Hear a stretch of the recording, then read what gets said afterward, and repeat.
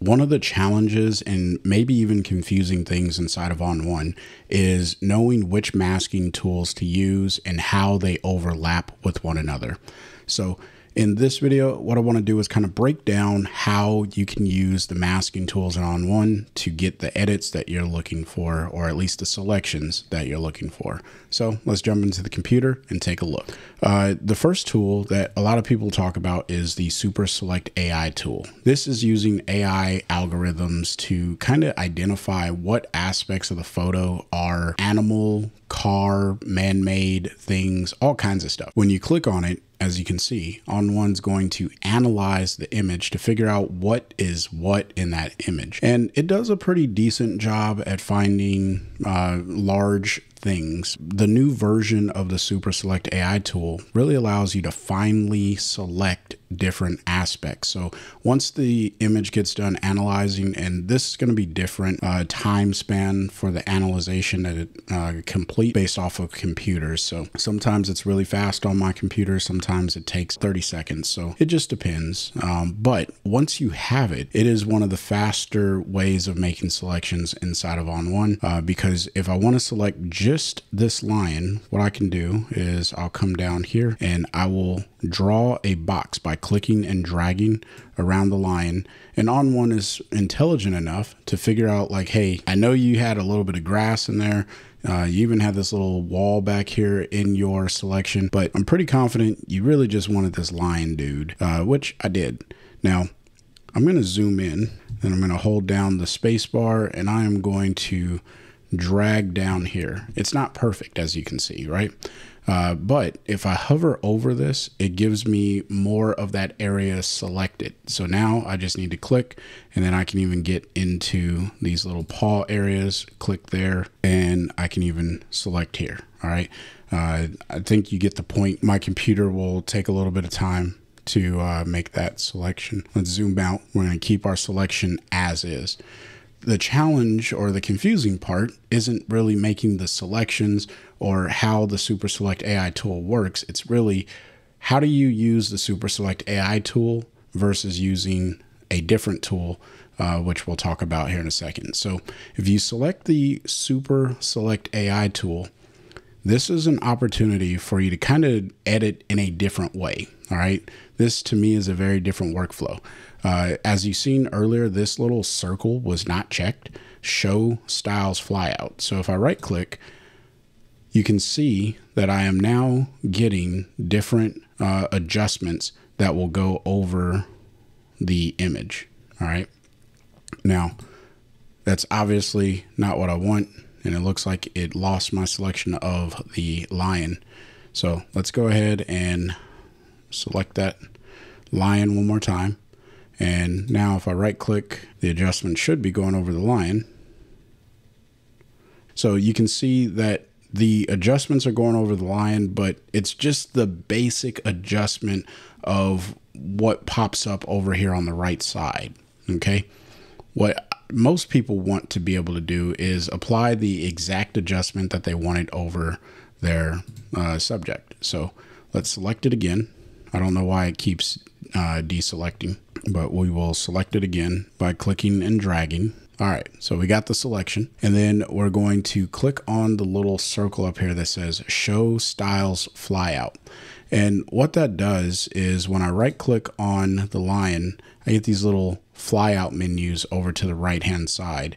And what that allows me to do is if I'm like, okay, you know what? I think I need to open the shadows on the lion. If you have brushes, especially in the adjustments, this is like super powerful. But if you have styles that you've already made and you're like, yeah, you know what? That's really going to do great with my animal eye brush. Nah, not so much. All right. But I can select any of these flyout options. So I'll select let's just add some contrast. Yeah, we'll add contrast to the line. So now I've added contrast to the line and I can go on and make other selections, right? So with the lion still selected, I can then right click and I can say, okay, what else do I need to do? Oh, well, I need to boost his exposure. So I'll boost his exposure. So now I have two adjustments over here.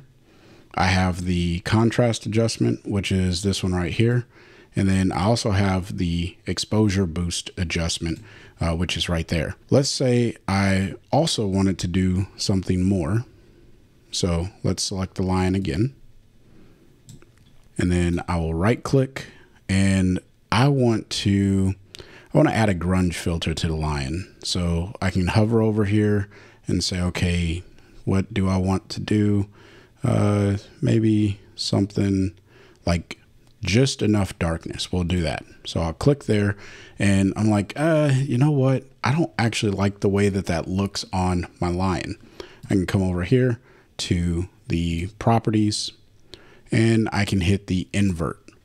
And now this is going to go everywhere except for on my lion. And whenever you use these AI masking tools, it's always a good idea to pop in a little bit of feather. And this just helps with the blending option or blending of those AI selections. All right. So now I have quickly edited my image. What if I was working on the image and I realized like, hey, I actually want to use the super select AI, but not in the workflow that I just demonstrated. Instead, let's go ahead and reset this. We'll get rid of all of the edits there, and I'll click add filter, and we're going to throw on a split tone, and we're going to like make this like really, really crazy. Let's say we really, really love this blue look, but I don't want it on my lion. Well, what I can do is click on the layer mask here for the split tone option. All right. What you don't want to do is come over to the super select AI and think that that's how you're going to make your selection. Instead, you want to click on the layer mask option or the effect mask for split tone. And then we're going to come over to our drop down menu, and we're going to select quick mask AI brush. Now there's two different quick masks. This is the OG quick mask, like paint a little green line. And if you're new to ON1, don't worry about it. My recommendation to a lot of people is to use, now with the updated version of ON1, I definitely recommend using the quick mask AI brush. In fact, I think they updated it in 2024.5. I'm just going to go ahead and click, drag, select the line again. Let ON1 do its thing. It missed the back portion of the lion, so we'll select there. And now I have my lion selected again, at least most of the lion. I'm just doing this really quickly to show you.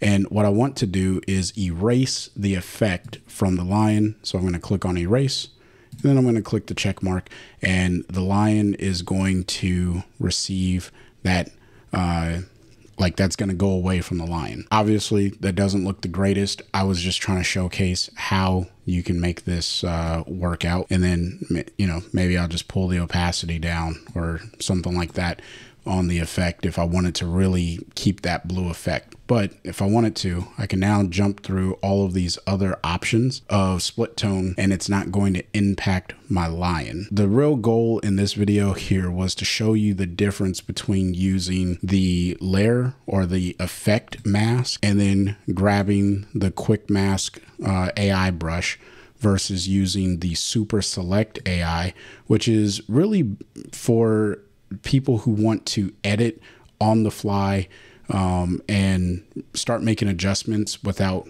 having to click through the add filter, because essentially you're already making your selection and you're adding in the information or the effects that are of interest to you, or at least good for your photo.